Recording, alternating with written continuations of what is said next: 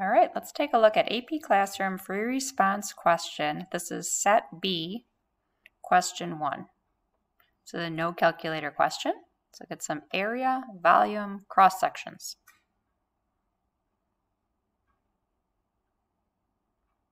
Alrighty, let's take a look at this piecewise function. Let f be this function defined piecewise.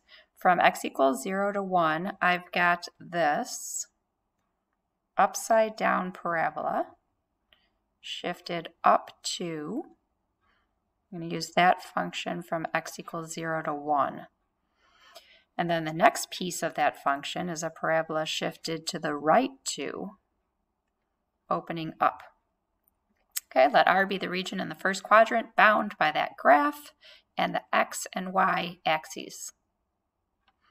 First, we want to find the area of that region.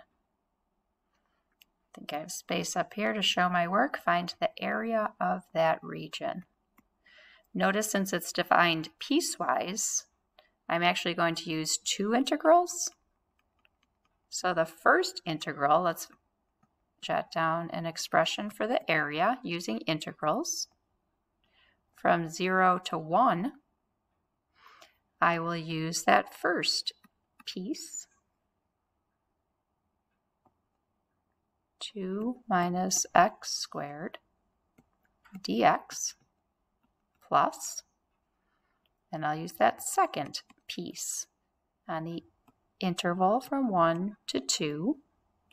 I'm going to use the function x minus 2 squared dx. Let those integrals represent the area. The heights are the function values, remember? The heights of my rectangles are my function values, and there's the widths getting infinitely small, that differential in x. Alrighty. This is a 3-point problem, and you get 1 point for those integrals, plus 1 for correctly stating those integrals. Let's continue. This will equal, I'm going to take the antiderivative to evaluate those definite integrals, which will be 2x minus 1/3 x cubed, evaluated from 0 to 1. And I'm going to combine that with, take the antiderivative for that second integral. I don't think I have to FOIL that out. I want to get rid of that. It'll be a 1/3. Because my chain rule, the derivative of the inner function will just be 1. So I think I'm okay to use that power rule in reverse, evaluated from 1 to 2. And you get 1 point for your correct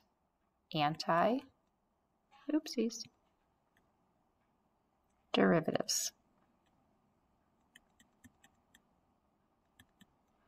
And you're going to get 1 point for the correct answer.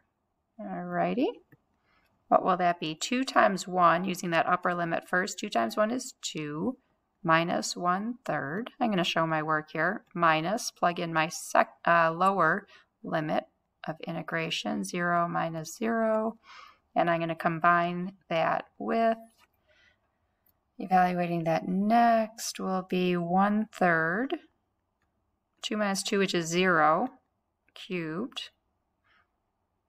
Minus, plug in that lower limit, what is that? 1/3, negative 1 to the third.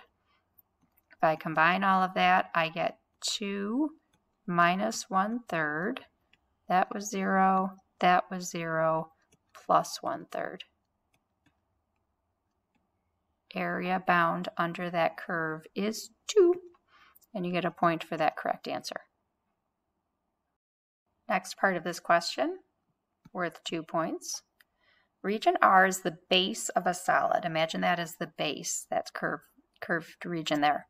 For this solid, each cross-section perpendicular to the x-axis is going to be a square. Right, but we don't need to evaluate an expression involving one or more integrals that gives the volume of this solid. So you have to imagine all of those squares standing up. Okay, so now the volume will be Again, I've got those two different functions, so I'm going to take the integral from 0 to 1.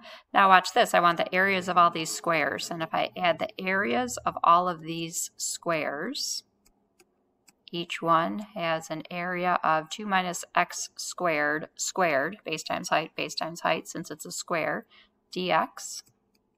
And I add that to the integral, and I'm going to add up all of these squares, which have an area of x minus 2 squared, and there we go. And I can add up all of those infinitely narrow squares to get the volume and combine those two volumes. And where did we get our 2 points here? You got a point for the correct integrands, what you put inside your integrals. And then you got 1 point for that expression for the total volume.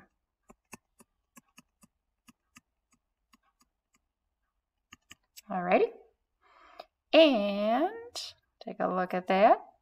Last part of this question is a walloping 4 points. Now we're going to start spinning.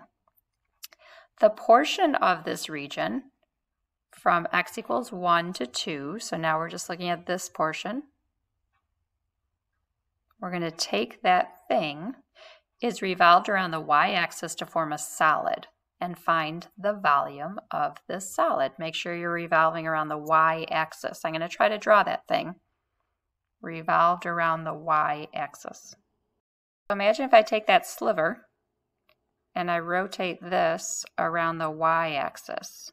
Yep. We want the volume of that solid. Notice this smaller circle, larger circle, and we do get these washers. We're revolving around the y-axis. So I'm going to use that inner function, which is easy. That's just 1. But this outer function, notice, what was that? That was y equals x minus 2 squared. I want to solve for x, so I can get this expression in terms of y. I'm going to take the square root of both sides. Square root of y is equal to x minus 2.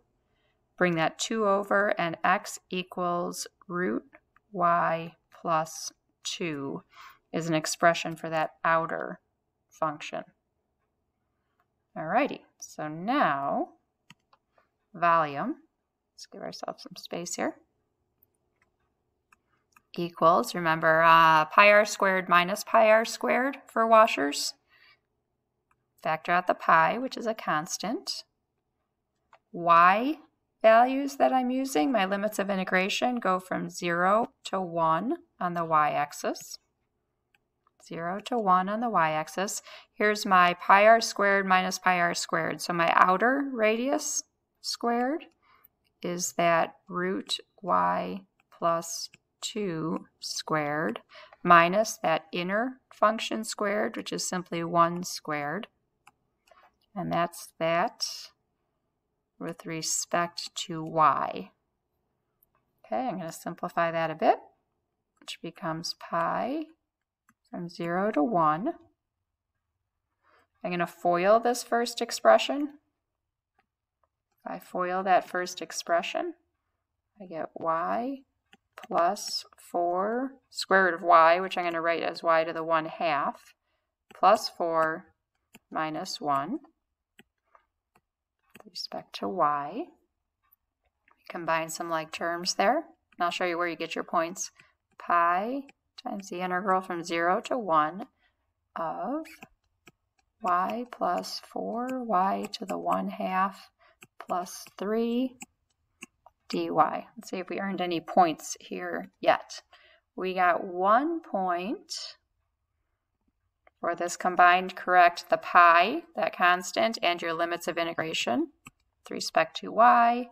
You got 1 point for the correct integrand, that inner thing. There we go. And we're going to get 1 point for the antiderivative. So it'll be pi times, let's take the antiderivative.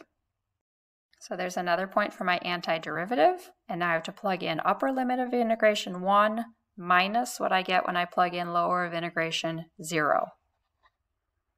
Got that pi out front. What's that going to be? 1/2 plus 8/3 plus 3 minus 0.